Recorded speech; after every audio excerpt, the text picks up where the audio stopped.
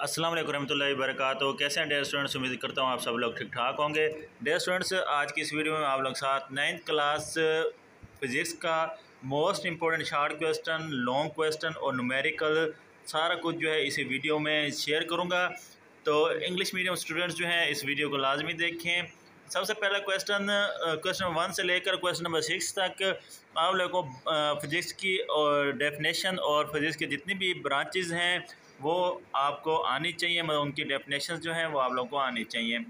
उसके बाद है what are physical quantities, difference between base and drive quantities, difference between base units and drive units. और उसके बाद है what is mean by prefixes. जिनके आगे मोस्ट इम्पोर्टेंट लिखा हुआ है इनको आप लोगों ने लाजमी करना है, मतलब इनको आप लोगों ने नहीं छोड़ना। और अगर आप पास टाइम नहीं है तो मोस्ट इम्पोर्टेंट जिनके आगे नहीं लिखा हुआ वो छोड़ सकते हैं। उसके बाद नेक्स्ट क्वेश्चन है define scientific notation, define vernier constant, define significant figures. इसकी एग्जांपल भी आप लोगों को आनी चाहिए। Estimate your as in seconds या मिनट्स, ज़्यादातर सेकेंड्स में आता है। What role SI units have played in the development of science. तो आप लोगों को ये पहले चैप्टर की मोस्ट इंपॉर्टेंट शॉर्ट क्वेश्चन है। लॉन्ग क्वेश्चन की बात करें तो define significant figure and give the rules which are helpful in identifying significant figures. अगर इसके अलावा कोई आ गया तो वही बेस और ड्राइव क्वांटिटीज़ और यूनिट्स वाले डिफरेंस हो गए या प्रीफिक्सेस पर नोट हो गए, इस तरह इसके अलावा आ सकते हैं जो कि आप शार्ट में ऑलरेडी तैयार कर चुके होंगे। न्यूमेरिकल्स की बात करें तो न्यूमेरिकल नंबर 3, 7 और 10 जो न्यूमेरिकल प्रॉब्लम आपको एक्सरसाइज में दी हुई है 3, 7 और 10 जो है ये मोस्ट इंपॉर्टेंट है। तो ये आपका चैप्टर नंबर 1 का मोस्ट इंपॉर्टेंट गैस हो गया। मूव करते हैं चैप्टर नंबर 2 की जानिब।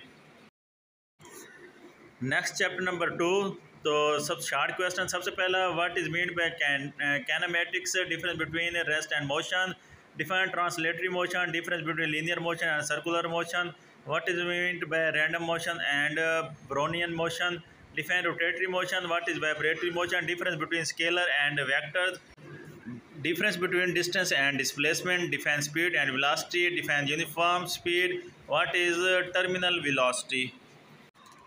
उसके बाद नेक्स्ट है define acceleration, define uniform acceleration, difference between independent quantity and dependent quantity, what is mean by gravitational acceleration, give its value. Chapter number 2 के मोस्ट इंपॉर्टेंट लॉन्ग क्वेश्चन में define motion और इसकी जो टाइप्स हैं first, second and third equation of motion है। Explain the motion of freely falling bodies.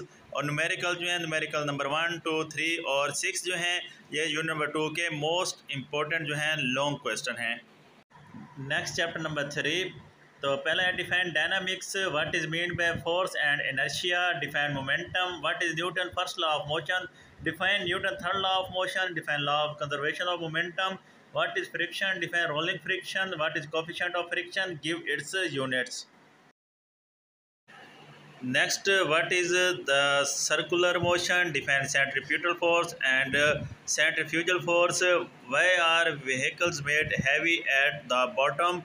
फिर long question है इसके, explain the Newton seconds law, explain the vertical motion of two bodies attached to the end of a string that passes over a frictionless pulley, explain the law of conservation of momentum, give the advantages and disadvantages of friction, explain the centripetal force। और numerical हैं 1, 2, 3, 4, 5, 8 और 10 most important.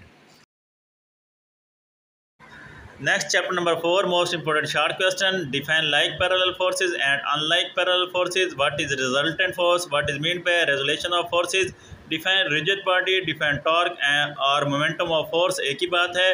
What is mean by principle of movements, define centre of mass and centre of gravity, what is couple, define equilibrium, what is stable equilibrium and unstable equilibrium, define neutral equilibrium.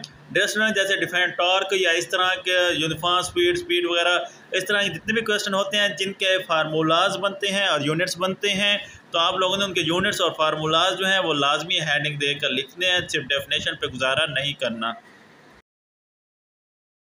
उसके बाद chapter number 4 के long question, पहला है right a note on resolution of forces, determination of forces from its perpendicular components, drive the centre of gravity of N irregular shaped thin lamina state and explain the condition of equilibrium. What is equilibrium? Give the status of equilibrium. और numerical जो है इसका 1 2 3 4 5 6 7 और 8 और पहले 8 के 8 numerical जो है ये मोस्ट इंपॉर्टेंट है लॉन्ग क्वेश्चन के लिहाज से। उसके बाद यूनिट नंबर 5 है, पहले short question most important. What is law of gravitation, what is value of ji, give its unit, difference between small ji and capital G, define field force and gravitational field strength, what are satellites and artificial satellites, define Jio stationery satellites. इसके long question में most important है explain the law of gravitation, derive the mass of the earth, give the motion of artificial satellites. Numericals की बात करें तो numerical number 1 3 4 5 6 9 और 10 जो हैं ये मोस्ट इंपॉर्टेंट हैं चैप्टर नंबर 5 से। उसके बाद chapter number 6 short question most important. What is work and energy, define kinetic and potential energy, what is light energy, define fusion reaction, define biomass, define efficiency and power. Next इसके long question most important chapter number 6 के, define kinetic energy, drive it's equation, what is mean by potential energy, explain it with example, discuss the inter conversion of energy, right the use of solar energy. इसके numerical most important हैं 1 2 3 6 7 8 और 9। उसके बाद chapter number 7 most important short question. What is mean by plasma, define pressure, what is pascal law, define आर्शिमिदस principal, define principle of flotation, what is elasticity, define stress and strain, जो भी आप कर सकते हैं। उसके बाद difference between strain and tensile strain, what is mean by Hooke's law, define Young's modulus. तो chapter number 7 के अगर मोस्ट इंपॉर्टेंट लॉन्ग क्वेश्चन की बात करें तो explain the kinetic molecular model of matter, explain the application of pascal law, discuss आर्शिमिदस principal, state young modulus, drive it's formula. और numerical 1 2 4 5 6 और 8 जो है मोस्ट इंपॉर्टेंट है। पहले 6 चैप्टर के आप लोगों ने लाजमी लॉन्ग और शार्ट क्वेश्चन जो हैं लॉन्ग क्वेश्चन जो हैं और न्यूमेरिकल जो हैं वो आपने लाजमी करने हैं। तो बाकी जो है आप अगले 3 चैप्टर के लॉन्ग क्वेश्चन छोड़ सकते हैं। Next chapter number 8, difference between temperature and heat, what is internal energy of a body, define specific heat capacity, what is heat capacity, define latent heat of fusion, define latent heat of vaporization, what is meant by evaporation।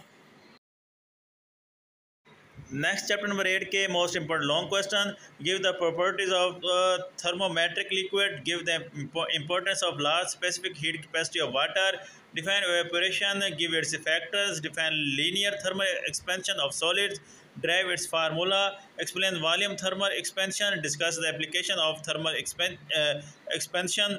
और numerical इसका 1 2 4 5 7 और 9 जो हैं ये most important हैं। Next chapter number 9 तो most important short question. पहला है what is conduction, difference between upper and lower fix points of thermometer, define thermal conductivity, what is convection, what is mean by convection current in air, define land breeze and C ब्रीजेज, what causes a glider to remain in air, how do thermal helps birds to fly for hours without flapping their wings, define radiation, what is green house effect. ये green house effect long के लिहाज से भी important है, आप देख लीजिएगा।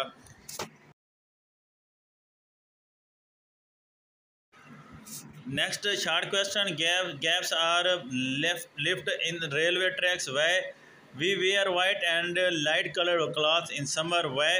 और लॉन्ग क्वेश्चन जो है explain the thermal conductivity in metals, give the uses of conductor and जो है कंडक्टेंस।